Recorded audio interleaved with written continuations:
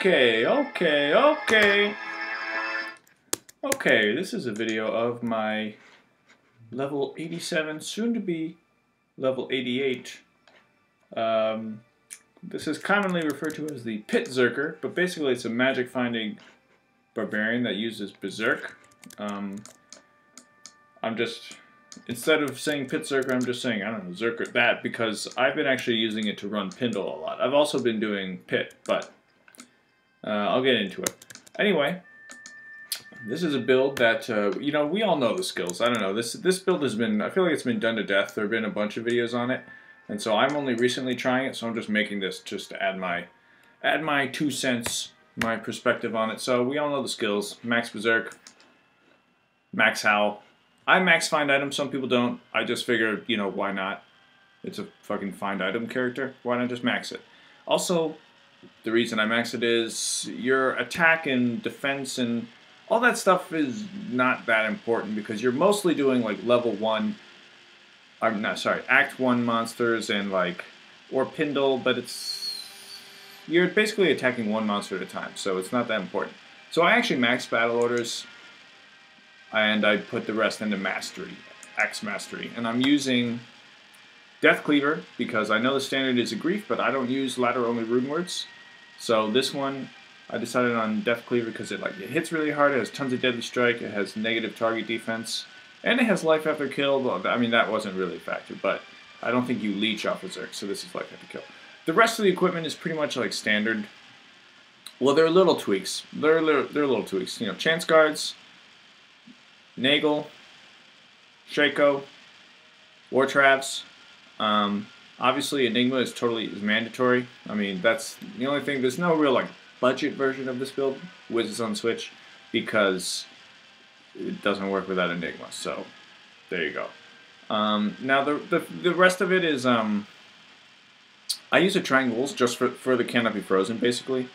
A lot of, like, if you look at the guides, they're like, put a cham in your Shaco. I'm like, yeah, word. I'm not going to put a cham in my Shaco for this build, okay? I'm just going to use a triangles. I'm not going to put a cham for the sake of 30% more magic find when I already have like 600 and they're diminishing returns. It's like, I think it's kind of stupid. This is kind of a random magic find amulet that had some resistances. Obviously my resistances are not very good, but you don't need them to be very good.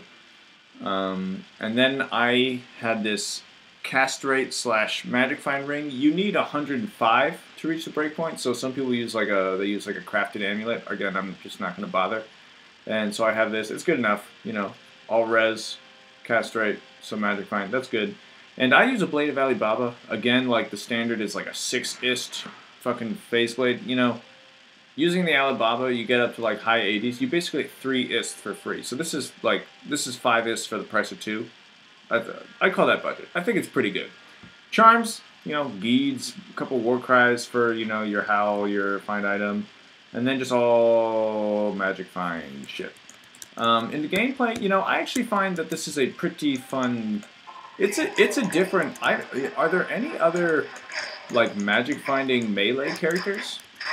This is the only one. Like all my other magic finding characters have been like you know, like AT, Ancient Tunnel Sork or Hammered, and everything's been a caster. So it's kind of unusual to actually have a magic finding melee build, and for that reason it's kind of fun. It's different. Obviously the gameplay, as you can see, is you teleport with your whiz spikes, and you use Howl to disperse mobs, but as you can see, the elite himself does not respond. Of course, it's mana burn. The elite himself does not respond to it. Oh, this is a pretty good run. Whew. Yeah, you can see I take some damage, and Howl is not like 100% effective, as you can see.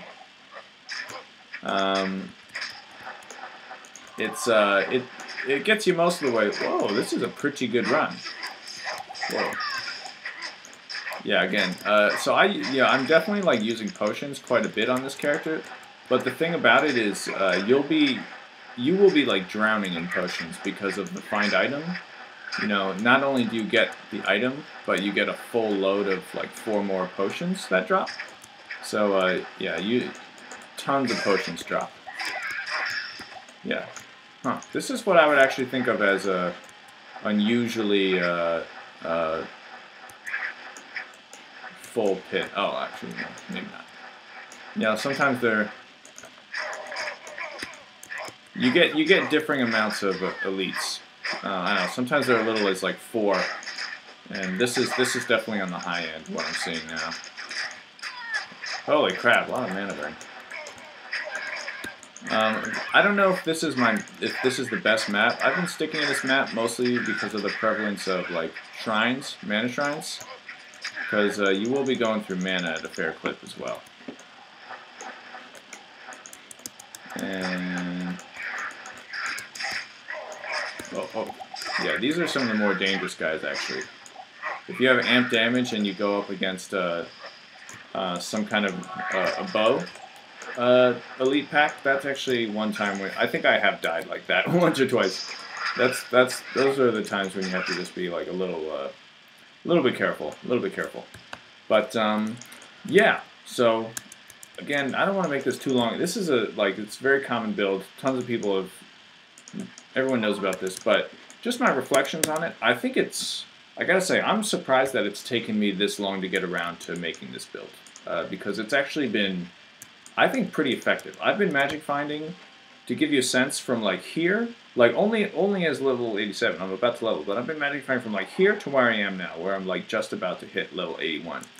And I found a few good things. I found again, I've been doing pits and Pindle. I found a couple of facets. I found a jaw rune. I found, well, let me just show you the two biggest finds I found. So one is, do you see it? Do you see it? Are you seeing it? Boom! Wind Force. Yeah, I just found this today, and which is like why I'm making this video. Yeah, fucking awesome. I've been looking for this for a long time. Yeah. Fucking awesome. So yeah, probably gonna do like a redo my boson video. Yeah, and then I found what might be like the ultimate, like just troll item in the game, fucking Templar's Might. Is this armor in the game for any other reason other than to fool people into thinking they may have found Tyrael's Might? Templar's Might, like this, it sucks. It's kind of too bad. Like I don't know. It kind of like looks cool, you know, and like I don't know. It has high defense, but it's so rare. The strength requirement is so high. Why would you ever use this? It sucks. It has no resistance. It has no damage reduction. I don't know. It's actually like pretty shitty when you look at it, you know? And the idea that it's so rare, by the time you find this, you'll probably have found like 5 other armors that would be better. Like a shaft stop is better than this, you know? Shaft stop is definitely better than this, you know? So anyway, but those are the 2 big ones. Yeah, like I said, I found other stuff, a couple of facets, a Shaco, which I just threw out because I have so many Shacos, but jaw rune, other stuff. In terms of one thing I want to comment on is pits versus Pindle. Right now, I understand that Pindle can't drop some of the like highest items, and I forget which ones, but like he can't drop Tyrael's Might, right? But I gotta say, just anecdotally, I haven't done any like calculations or anything so much. I'm sure people out there have really worked out the math, but anecdotally, I think Pindle is like much more effective. Like when I do a Pindle run, I often he'll drop 2 rares, and then if I succeed in getting the find item, which I do, you know, a lot of the time, well, 54% of the time, I will often see 4 rares out of a Pindle run. A Pindle run that takes, you know, somewhere like around 30 seconds, 20, 30 seconds a lot of the time. And meanwhile, a pit run, I might not see even 1 rare. And the pit run takes, you know, like 2 minutes.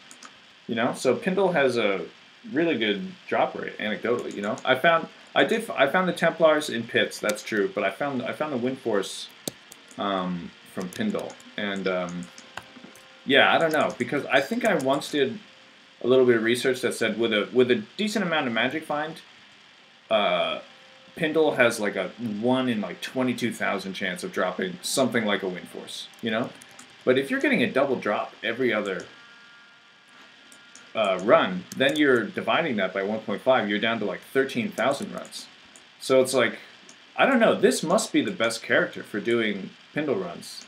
Because what character, you know, I don't care like how many couple seconds you shave off, or maybe you get like a little more magic find. What is going to be better than reducing the amount of runs by, you know, dividing it by 1.5, you know, reducing it by several thousand runs? Am I like wrong on the math there? I don't know. So I think this character is pretty awesome. Like I should have made this character a long time ago. I think I might have a few more of these high level items for sure. Yeah, that's my 2 cents on it. The gameplay is kind of fun, takes a little bit of getting used to, but honestly, not that much. And yeah, and it's I've been surprised by how effective it is. You know, I've always said that, you know, there's no shortcuts in Diablo 2 magic finding, but I don't know. Find item kind of is a shortcut if all you have to do is click, and then more than half the time you get a whole nother drop. So it's pretty fucking good. I'm feeling, maybe I'm just, you know, I'm running on a Wind Force high here, but like, it's hard for me to imagine a more effective.